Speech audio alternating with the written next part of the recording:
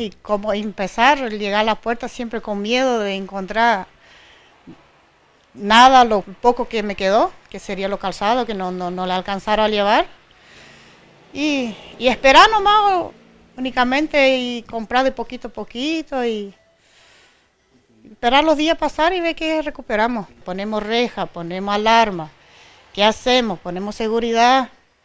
Y ahora, como pasa conmigo y con los compañeros que están todos al lado, los comerciantes, estamos procurando a poner un seguridad, un sereno particular, ¿viste? Porque no va a quedar otra. Porque hoy yo, mañana puede ser ellos, ¿viste?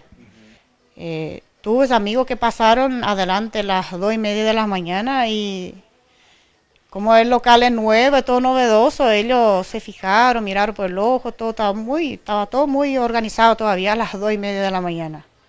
Entonces eso quiere decir que fue a partir de las 2:30, a las 3:30, en adelante.